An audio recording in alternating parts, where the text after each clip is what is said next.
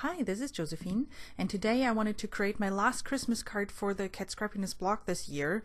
And I'm starting by using the Gina Marie scallop nested circle die to create the focal point of my card.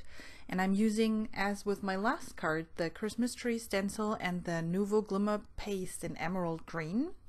And this time I thought, let's not do the entire card sparkly, just a little bit, just in case there are people out there that don't like that much bling. And then I'm adding the Whippersnapper Design Christmoose stamp that is colored with Copic markers.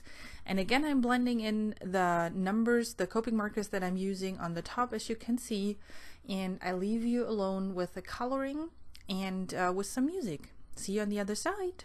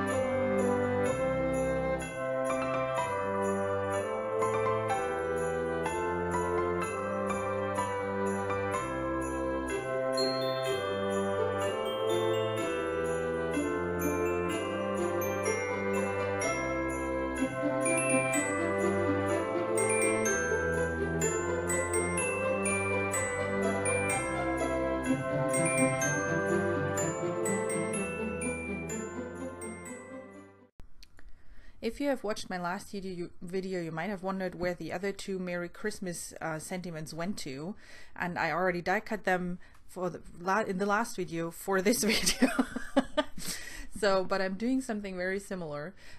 This time I'm using the Nouveau embossing powder in Shimmering Pearl, and that is a translucent embossing powder with glitter in it, and I love it. It's really pretty. And heat embossing that for the Merry and for the Christmas sentiment.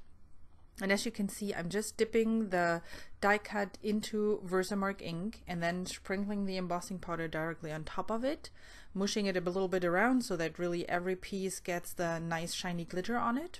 And then I'm heat embossing it on my cork mat so the die cut doesn't warp and it actually heats up without melting my craft mat underneath it.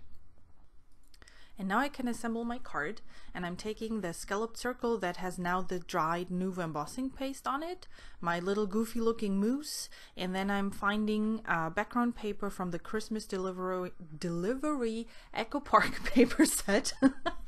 And because it is already very sparkly and everything, I decided to go with a rather settled background, and I love the wood pattern in there. So I took that and then I die cut that with Cat Scrappiness embossed die. I have the supplies listed down below. I always forget what this die is called. I'm sorry.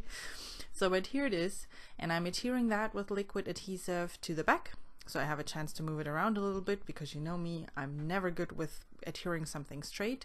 And then adding the little circle, the moose, and the sentiment on there.